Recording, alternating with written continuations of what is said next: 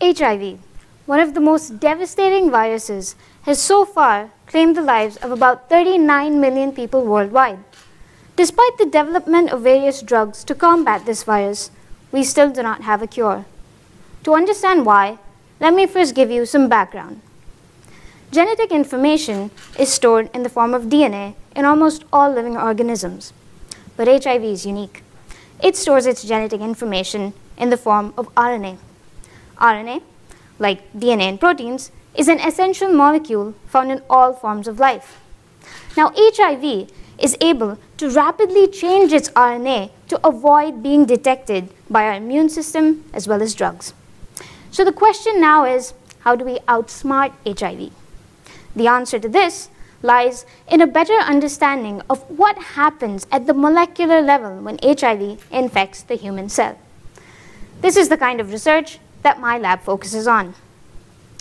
The HIV RNA is huge, but within it, there is a region that does not change as easily as the other regions that are targeted by drugs.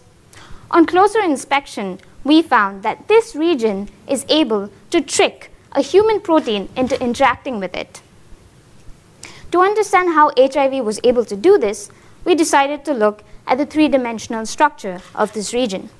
What we found was that this region of the HIV RNA this region of the HIV RNA looks exactly like a specific human RNA. The human protein just can't tell the difference between the true human RNA and the deceptive HIV mimic. Imagine this situation. Today I'm supposed to be presenting, but instead of me, someone else comes. She signs in, presents her work, interacts with all of you. Would any of you know the difference? No. Of course, she would have to look like an Indian, otherwise it might seem a little strange. This is exactly what HIV does.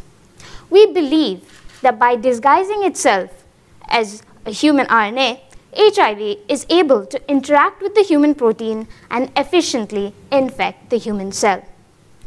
We hope that this information will help in the development of drugs that can selectively target the HIV mimic, reduce the chances of drug resistance, and hopefully take us one step closer to curing HIV infection.